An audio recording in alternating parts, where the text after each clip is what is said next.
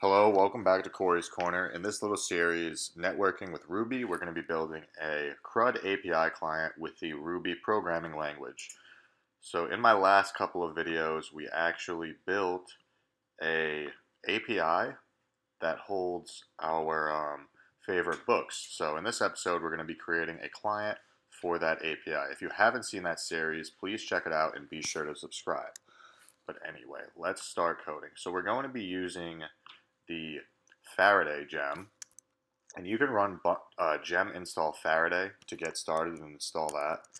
And then you can check out Lost Island, whatever this website is. I will link it in the description, but this is Faraday's homepage. It's a really clean website, and you'll find that unlike the other networking request libraries with Ruby, Faraday is really intuitive and easy to use. So that's why I chose it for this series. But anyway, we're going to get started by creating a class called API client, and we're going to create our initialize method, which is going to take a model. So ideally, what I would like to get out of this series is I want to create an API client that will we can initialize with some data that will work for any type of CRUD application. So it doesn't matter what our model or attributes are, it'll be really flexible. So we're going to create a URI instance variable. And it's going to be HTTP localhost port 3000 slash API slash v1, and then we'll do whatever our model is called. And then we're going to create an URI method that just returns the URI, and we will create our books API like this, API client.new, and then we pass in the model, so it's plural, so books, and then we are going to just print out our URI, puts the books API is located at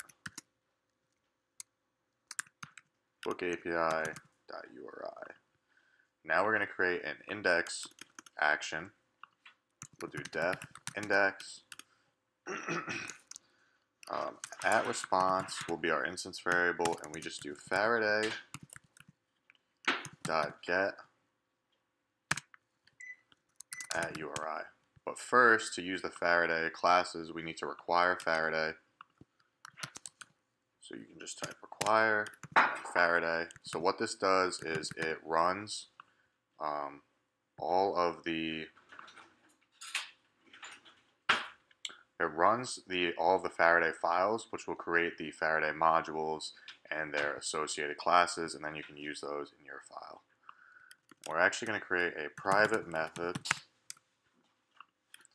and that's going to be called just response, and we'll just print out our response like this. So puts at response dot status. We're actually going to wrap this in quotation marks.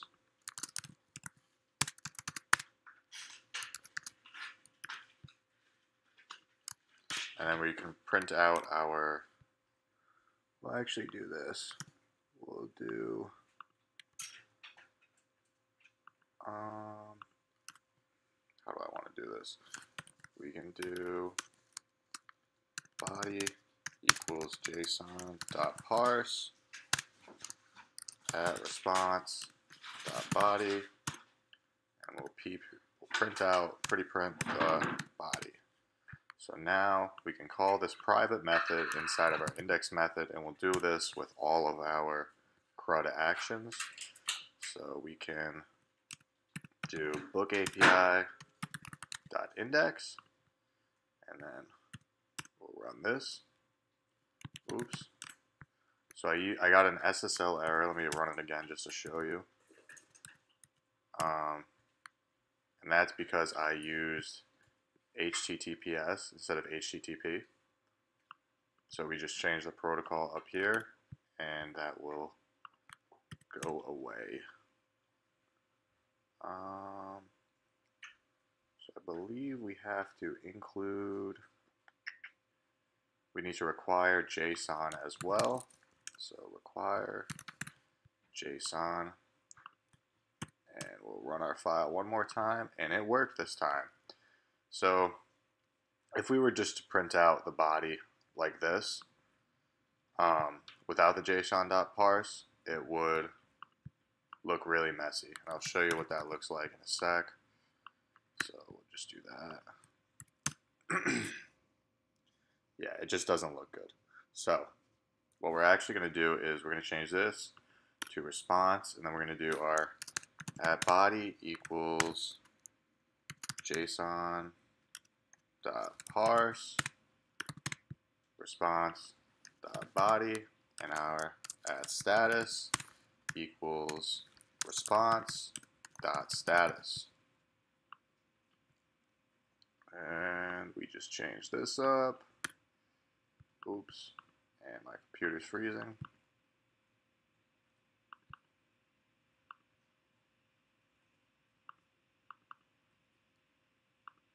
Okay, I don't know what the heck just happened there, but we'll clean this up like so. And now we have our first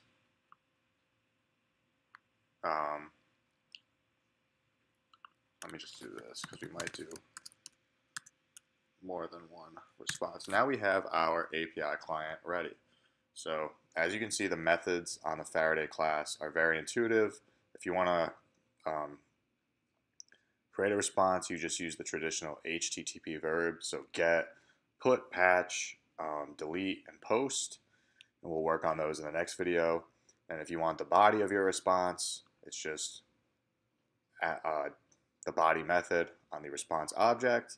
If you want the status, it's status. And we could also do headers, but there's really not anything we want in the headers right now. So we'll leave that as it is. All right, so in the next video, we're going to be working on the show and the post actions, and then we will take it from there. Thank you for watching Corey's Corner. Be sure to subscribe and check out my podcast and my blog. Thank you for watching.